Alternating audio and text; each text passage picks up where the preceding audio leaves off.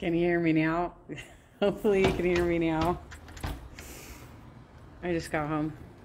So I was saying that today was my first day as a team lead, officially as team lead. I've already been performing some of these duties for a couple of weeks now to get a little bit trained up.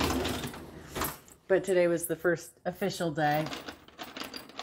So that was really cool. I got to train a couple new people. I think they're going to do well. They're both very confident for it being their first day. I'm sure that their numbers will improve with experience as they get better at their rep. And I think they'll ultimately do well. Tomorrow we start a new campaign. I'm really excited. We're going to be launching another campaign, and that's why they're bringing in more team leads, more people, because they need to expand.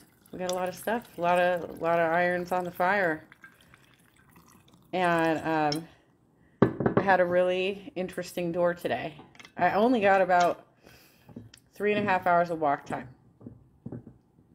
because I was training in the morning, right? So this is somewhere around 3.5 hours of walk time. But I did collect about a half day's worth of signatures, and that's about a half the shift. So I think I was still kind of on par with where I needed to be signature collection wise. One of the doors I knocked on was a Democrat, and he wanted to know because the second petition is a state proposition to get nurses into dialysis clinics, because currently there is no supervision from a doctor or a nurse required in dialysis clinics. I have a little bit of wind damage going on here. Not really damage, but stuff is blown around.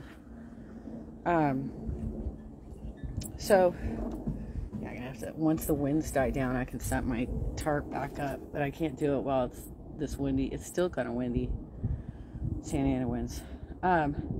So I was talking to this fella, and he wanted to know if the people behind the state proposition supported AB 1400. So for those of you who don't know, AB 1400 is the California single-payer healthcare bill.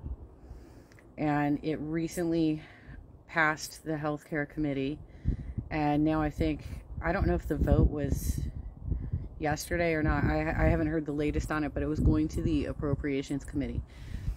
And yes, the California Nurses Association does support AB 1400.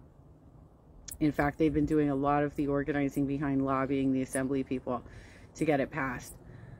So I was able to have that conversation with him at the door, and I told him, you know, you're lucky you got me, because I actually follow this stuff.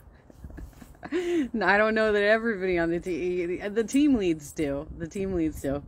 We follow this sort of stuff, but a lot of our canvassers are hotel employees, and so they're not as deeply involved in politics as the rest of us. And had he gotten any one of the other canvassers, I'm not sure that they could have answered that question for him.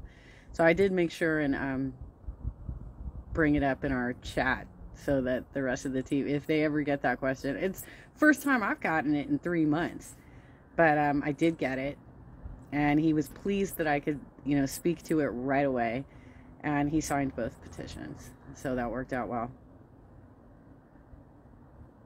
So I'm going to be commuting to LA for a while. I'm going to have a lot of commute time going in for a while now. I don't know how we're going to mix up the various cities and what we're going to do to finish the campaigns in the other 2 cities. But I'm sure there's a plan somewhere. We're launching another one tomorrow. Very excited. Very excited. So I'm steaming my mask. Make sure it's sanitary. And I'm going to have some of that turkey casserole I made last night. Hope you're all having a great Saturday night. I was kind of hoping the shaman would be doing his Twitch party, but I don't see him going live, so I guess that's not happening. Because it's already, he's on East Coast time. It's like already close to 10:30 over there. Oh, wow. Maybe I'll sing.